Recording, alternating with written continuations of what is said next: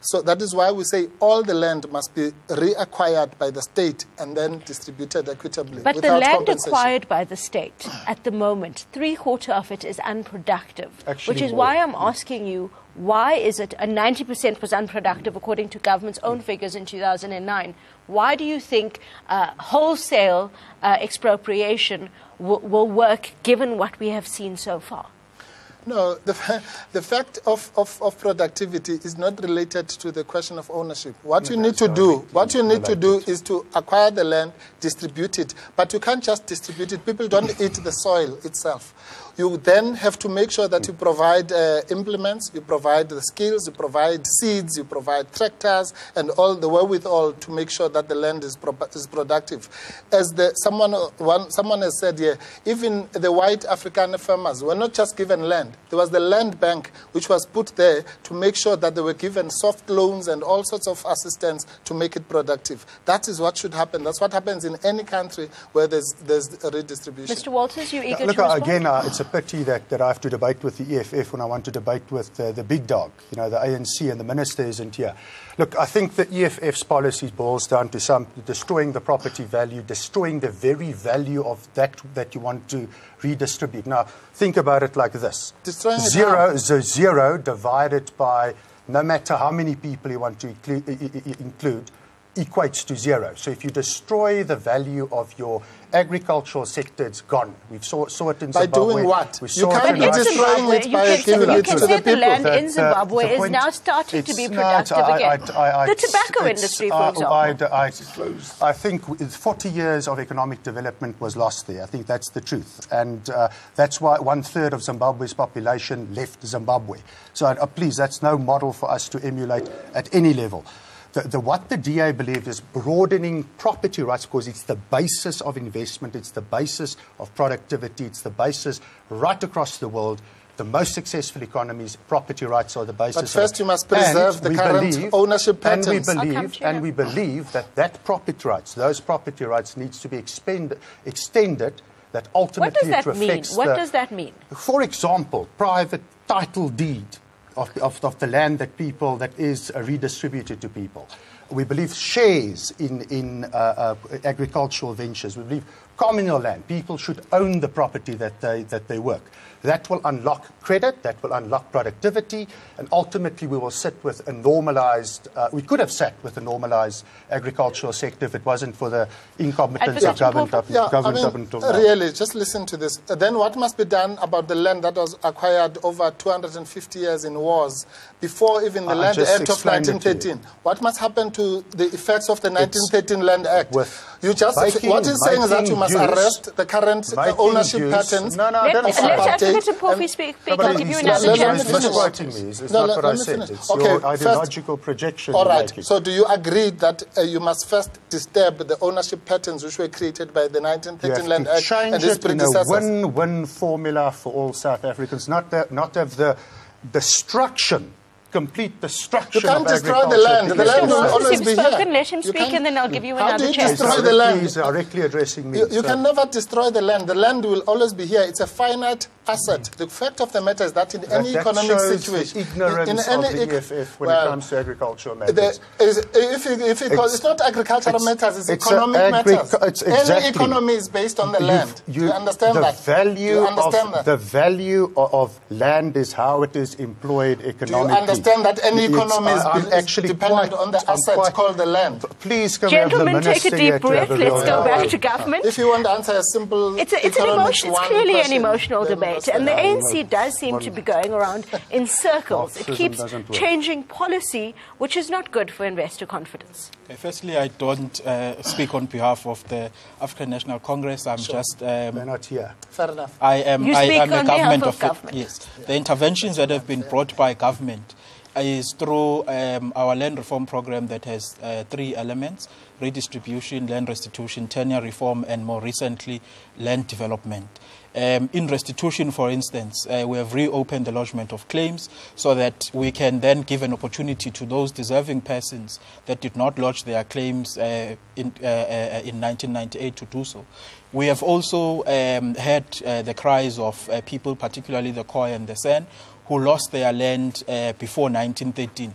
And the intervention there is that we are busy now working with the Khoi and the San and general South Africans to develop a program for exceptions to the 1913 cutoff date that will accommodate the Khoi and the San heritage sites and historical landmarks. Let's go to Agri-SA. Mr. Diaka, Dr. Diaka, workers are paid very poorly in the farming sector. And this is perhaps why the issue of 50% ownership for workers is on the table. It is a political discussion. Why is it that 20 years into democracy, workers are still paid such low wages in the sector? The basic minimum wage is very, very low. Because 800 years into democracy in Switzerland, agricultural workers are also the lowest paid of all industries. This is the one industry which can actually accommodate the lowest skilled part of the population. And it can accommodate the youngest to the oldest. Anyone can be accommodated in this sector. That's why, rightfully so, the National Development Plan envisage that agriculture can create 2 million jobs in the next few years. Actually, we can do that in 1 year, should we have had a more investor-friendly environment and a more labor-friendly environment. But you're talking about work opportunities. You're talking about farmers making big profits and paying their workers who do the labor, who do the hard labor, a pittance. No, you are so wrong. The big profits are not there. More than half of all the commercial farmers in South Africa are not registered for VAT because they do not have that big turnovers. It's not for nothing that 90% of all the land reform projects have failed. It's not because the beneficiaries cannot farm. Many of them are actually excellent farmers. It's just that out there, for people who buy their food from shelves and shops, it's a highly competitive market. The housewife buys with her eyes. She wants the best possible quality at the lowest possible price. And to deliver that to her, asked from you in a global competitive market in a world that became so small that you actually need to be more competitive than the best in the world. And we have been spoiled in South Africa with the highest possible quality of food at the lowest prices. Compare us with even our neighbors. They have nothing like that. It is because of that that we are having this debate. You see, as was just said by the EFF, you cannot eat the land. It's what do you do on the land that makes you eat. And that is where Dali is wrong when it comes to destruction of farms. You see, a farm is much more than just the land. It's the land, plus heavy investment, plus a business plan. And then you must make it work month after month. And you are not just competing against other farmers, you are competing against nature every day. Now, it's an emotional debate, and we're going to allow all our participants to give us their solutions on the issue of land reform 20 years into democracy. We still don't own the land. Back straight after this. Let's include you in the discussion on land reform by quoting some of your tweets. African Ali Naka says, land reform is an emotive issue. Becky Mbili says the ANC should have been invited to this debate. I hope an effort was made to do so. The ANC Kusatu, as well as the Minister of Land, Rural Development, Gugile Nkwinti, was invited. Unfortunately, they were unavailable to attend. Sam Clocktown says there are three classes of people: those who see when they are shown, and those who don't see. He's quoting Leonardo da Vinci there. As well as EFF Mopani region says, wow, thanks, I want my land back without compensation. We are all watching. It's been an emotional debate thus far, and I thought before we ask any more hard questions, let's give our panelists an opportunity to state what their views are on how to solve land reform. We keep having alternative policies. It's not working, clearly. From government? We have the National Development Plan. It is a plan that was developed by South Africans, a plan that was voted overwhelmingly and accepted by Parliament. It requires us to address the issues of poverty, inequality and unemployment. It has 6 broad goals. 2 of those are addressing past historical injustices and building a united nations. We have developed policies for land reform that are aligned to the National Development Plan.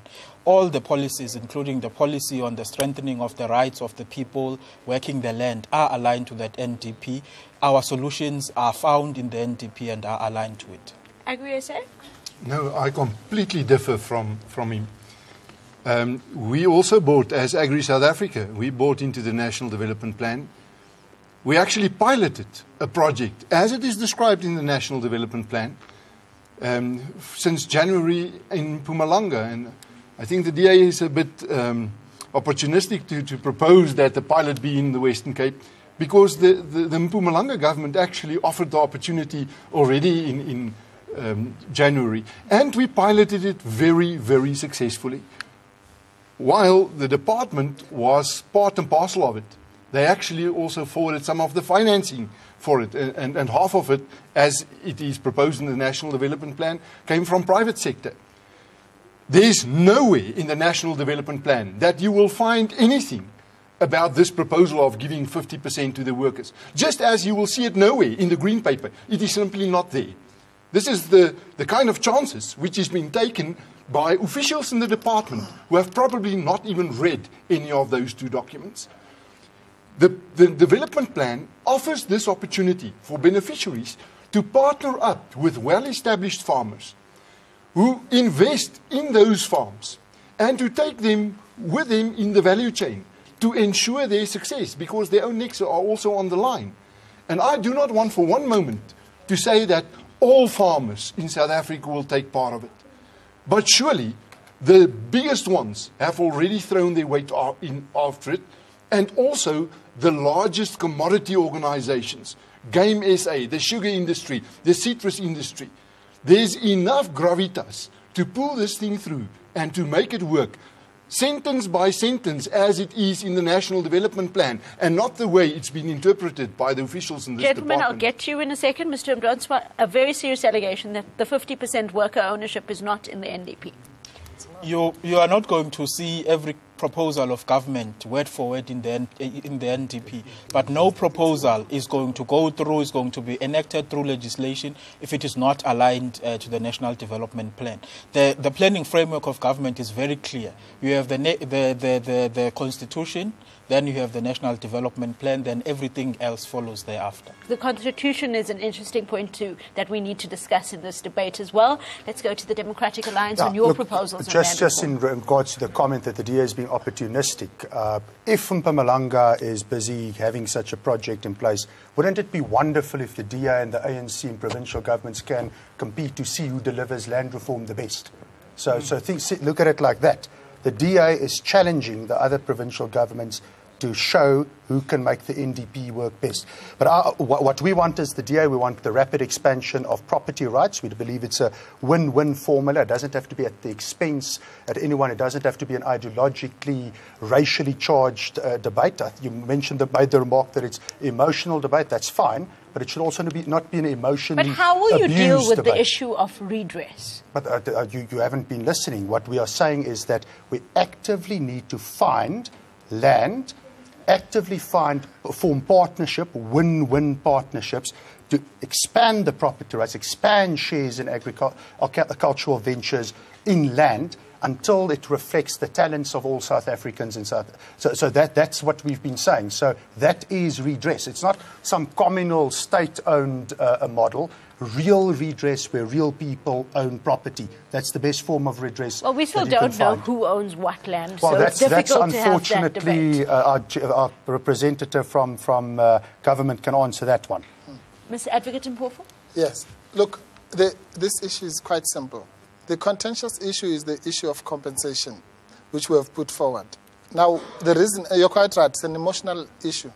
The question is, we are saying that you cannot resolve a problem as big as the land question without looking at its historical context.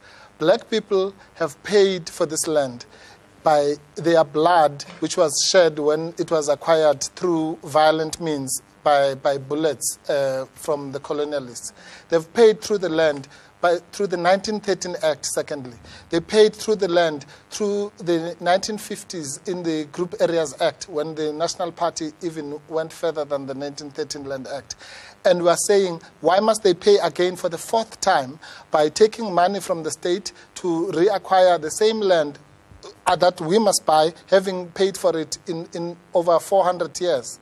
The land must be returned to the ownership of the state which is our company, as it were, all of us as citizens. The state must then find equitable means of redistributing that land to all the people equitably. But first, it must be acquired by the state. Not because the state must own it as the state. It owns it on behalf of the people as a whole. Is in the same way as the mineral resources belong to the people as a whole. You acquire it and then you redistribute it constitutionally, legally, and in a fair manner across for commercial purposes, for farming purposes, for residential purposes, and so on. To the citizens of the country. It's a very simple formula. Let's move on to another segment. It's a difference. It's a complete difference of approach. The DA and the EFF are in a different ideological spectrum. You two are never going to agree. It's actually nice to know where we disagree. But, and I respect that. The fact is we know where we disagree there. My question is this. How can we take land, nationalize land, and hand it over to a government that misspent 77 billion rands that could have purchased half of commercial agricultural land in South Africa? We did it with water. Water is owned by the state. Look at the 77% of water infrastructure. The accusation is that 77% of funds which have been dished out in land reform have been misspent. How are you going to do things differently this time? Where does the 77 billion rands come from? My guess is that figure is probably a figure that the Auditor General has said is fruitless and wasteful expenditure. Fruitless and wasteful expenditure doesn't necessarily mean that the money was just thrown down the river. It means that it was used for something other than what it was intended for. So you find that in many instances it was used productively, but it's just that was not planned for. Now, we have a big problem of patronage and we have a big problem of corruption in South Africa. If we expropriate all land, how do we know that that is not going to fall to the same sins of incumbency? Well, it will. That's where it will. That's where you'll be surprised that I agree with my colleague on that point. It will. If you were to take the land and give it to the ANC government, then it's just like dancing around the same tree. You need a proper government that is committed to redistribution, that is committed to the poor, that is committed to the working class, and that is committed to making sure that development is going to be bottom up rather than top down. So when we say it must be owned by the state, we don't mean the corrupt state such as the one of the ANC, because all they will do is just to build mansions on it. To say the entire state is corrupt is perhaps taking it a bit too far. Mr. Mdonsa, how do we guard against the constant change in policy, election to election? When I sit with big business, when I sit with mining companies or farmers, they always say the same thing. We don't have a problem with radical policy. Just tell us what the policy is and allow it to remain the same for a long period. Am I wrong in saying that? The policy is the National Development Plan. We had a plan, and the implementation framework for it was that up until the end of the last administration, everyone had to align their policies with the NDP, and from the beginning of this administration going forward, it is implementation time.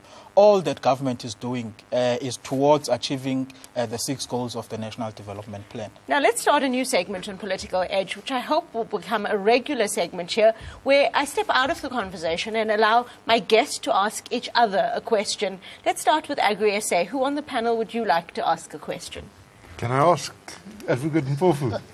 Of course. If you believe yourself that the current pattern of ownership of land came about because the land was actually stolen by white farmers from black people. It was robbed. Which part of South Africa would black people be entitled to, which was not in your definition stolen from the Khoi and the Sun? No, there were the black people, if by that you mean indigenous black people, none of them acquired or stole the land by violent means as the colonialists did. With no spears, no wars, black-on-black violence, no when were tribal those wars? Well, we know that since Jan van Riebeeck arrived, they used guns. They are there. You have forts. You can move from Cape Town right up to the Eastern Cape, right up to Messina. You will have a track of how the people were killed and how kings fought over 100 years in the Eastern Cape alone. That's documented. Don't tell me about imaginary spears that are in your head. I offer Advocate Mpofu a history book of his choice, and I will pay for it. Let's bring you into the conversation. The DA, who would you like to ask I'm concerned about fixing the problems of the future. We have a lot of assets in our agricultural sector. We have a lot of people that are currently living in poverty that can contribute, whose talents and skills we can utilize towards job creation. That means that we have to extend property rights to as many people as possible. Do you have that means that people, well, my question is this: where in the world, without a broad movement towards private property rights, you can take it from a country like China, countries like India today, have we seen long-term economic success? The most glorious moment in history was in 1990 when the world was liberated from communism, state control over the economy. Millions of people got together to change a system of state dominance of the economy. And my question is this: where in the world have you seen a long-term success with the state owning all the land? You're looking at the EFF, so Yes, my question is for the EFF. Well, firstly, he must know his history. Communal ownership of the land is exactly what happened for millions of years before the introduction of capitalism and the private ownership of property. And the question really that he should answer is, where in the world has a capitalist state where property rights are owned by private individuals, can you have equality? The NDP, which they purport to support, strives for equality. You can never have equality in a dispensation of private property, of anything, because private property presupposes that somebody owns the means of production, the other people are going to be exploited to make sure that those means of production are exploited. It is inherently unequal, inherently exploitative, and inherently... Show me a successful society where the government owned all agricultural land. Show me a system that did not collapse. All the societies that were there before capitalism came in were successful. Does any exist today? I'm talking now in modern societies creating jobs for billions of people. We're not sitting with the same world population than we did 1 million years ago. Well, in China... China is moving towards private property rights. But China, everything is state-owned in China. The only difference with China, the only problem with China... lease property. It's state-owned, whether you like it or not, my friend. There's no movement. It's one of the most capitalist Who owns the land in societies China? Who owns the land? Who owns the land? What are they moving towards? Who owns the land now? You said let's talk about today. Who owns the land today? Where are they moving towards? The fact is that in China, private deng xiaoping in 1970 the next one is Zimbabwe, opened it up to private enterprise. The other one is Zimbabwe, where although we disagree...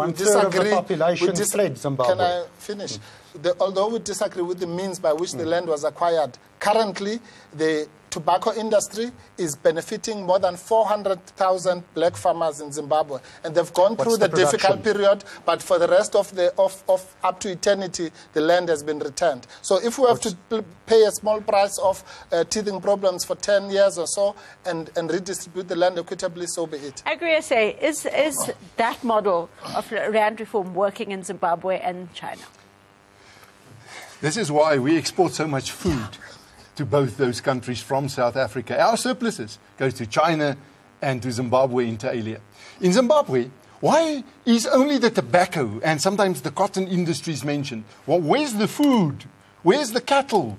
Where's the grain? Why are 2 million people hungry? Because those are the closed value chains, where there's only one buyer, one closed value chain owned by the processor. If you want to see exploitation, look at the tobacco and the cotton industries in Zimbabwe. It's a shame how those farmers are being paid 10% of the real price of those commodities. Well, at least they are paid something. It's been asked and answered. Advocate Mpofu, do you have a question?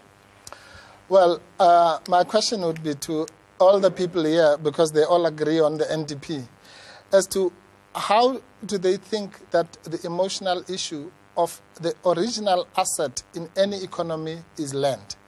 And unless you can have that original asset owned by the people as a whole, you can never be able to assuage the historical injustices that have occurred over so many years. And how do they expect that in a dispensation of private property, which is inherently unequal, you can have a product of equality? Mr. Diaka? I think equality is being confused with everyone being the same. I think people have different talents and different contributions to make to the economy, and I think one must unlock that and give it get its maximum value to people for their talents. What I find ironic about the EFF's proposal, on the one hand, they object to a concentration of property rights in the hands of a few, the ownership structure that the DA wants to change. But then they want to replace it with an incompetent state bureaucracy. Now, regardless of whether the ANC is in charge or whether the EFF is, God help us, ever in charge, the fact is it incentivizes inefficiency, it incentivizes corruption. What we believe is give control over assets to people that they can utilize it for their own benefit.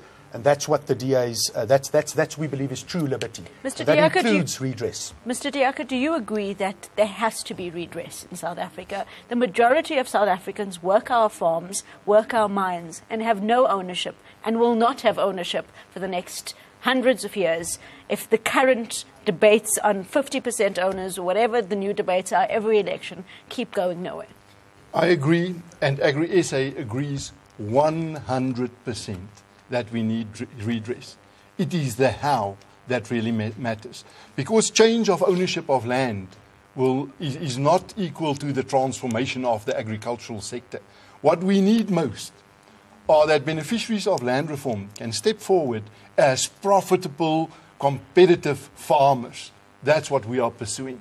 And not just the transfer of land from white hands to mostly state hands, and then we saw the farming enterprises collapse on that land. That's certainly not transformation. To government, why are the farmers that have experienced redress and have redress, why can government not show that they are profitable success stories? Surely if government was serious about land reform in South Africa and serious about black people owning the land and becoming big farmers, that would be priority number one. Firstly, there are successful land reform farmers. It is just that the media that we have in the country prefers showing negative rather than positives. If you watch a certain channel at 5:30 every morning, you're going to see those positive stories. If you go to our website, Royal Development, you're going to see those positive stories. Invite me and I will come, sir, to the DA. It's the government's own statistics, his own department. And you said 90% were not profitable in 2009. And you're saying 2000 Now, the minister indicated now there's a 27% success rate, which, by the way, we also dispute. We believe that is funded, it's government carried. It's not independent people competing in a marketplace, which is what we want. But even Agri-SA is saying the reason you've got 36,000 farmers now compared to 120,000 back in 1994 is because without funding, it is very difficult to sustain a farm. Well, that's why we need to attract investment. That is exactly what we are saying. If we can extend the investment picture in agriculture in South Africa to all our productive assets and the people and the talents that's behind it, then we can attract that type of funding there. But we will not. The model that government has been following up until now is wrong. I believe that we have not spent money on empowering people. We've spent it on bureaucracy. And frankly, we destroyed the value of the land reform projects. Advocate Mpofu, we're fast running out of time. I don't want to end this conversation without talking about the Constitution. Do you think our current land reform policies are failing because we tied into the Rolls Royce of constitutional models instead of something more practical? Yeah, well, Section 25 of the Constitution is where the problem starts. But I'm personally of the view that if you interpret Section 25 correctly, you can still have expropriation without compensation, because Section 25 says that Among the issues that you must take into account in fixing compensation is the reasons for the expropriation. Now, if the reasons for the expropriation is the fact that the land was robbed from people, surely then you can justify not compensating. If the state was compensating my land or my farm because it wants to create a road or an airport, then of course they have to pay compensation. But if the reason for a particular expropriation is the fact that the land was robbed from my ancestors, then there should be no compensation. So even within Section 25 of the Constitution, if you gave a generous interpretation, you would be able to have land restitution without, or rather expropriation without compensation. I'll get to you, sir, now. Mr. Walters, why is the DA emotional about the debate on changing the Constitution when the Constitution has been changed many times? First of all, we don't think there's anything impractical about Section 25. The problem is not the Constitution. The problem is the wastage of resources behind land reform. As I said earlier, we could have had already could have been a success story in terms of land reform if the last 20 years wasn't missed as an opportunity. 77 billion rands, the value of commercial agricultural land, not including communal land, not including government land, is 155. That's about half of our commercial agricultural land could have been in the hands of black owners in South Africa. Without any constitutional changes, it's a bureaucratic problem, it's a policy problem, and you also can't just stereotype an entire agricultural sector and just call people that might or might not be descendants of the people that Mr. Mpofu refers to, just stereotype everyone as a bunch of thieves and therefore land can be expropriated. We find that as somewhat it doesn't fit in a South Africa where we actually want to build win-win solutions and take our country forward. 10 seconds to respond. That's what you call selective amnesia. We must all suddenly forget the fact of how the current interpretation of history. How the land was acquired. We must forget that and take an ahistorical approach and think that the world started in 1994. I'm interested in the future. It's an interesting debate that I'm sure will continue. You can't be interested in the future by forgetting the past. Closing comments? About 5% of all the farms in South Africa exchange hands per annum. The average, and that is a very broad average, term for a farm to remain in one pair of hands is about 20 years. We are 20 years into democracy already. The current pattern of ownership did not come about because any of the farmers who are today on the farm stole land from anybody. This needs to be very clear. And if you just take out that notion from the EFF's premise, then the whole castle falls apart. The problem is not the ownership of the land, but the business that's being conducted on the land. And that business is being conducted because we offer our land as collateral with banks, and then we borrow money.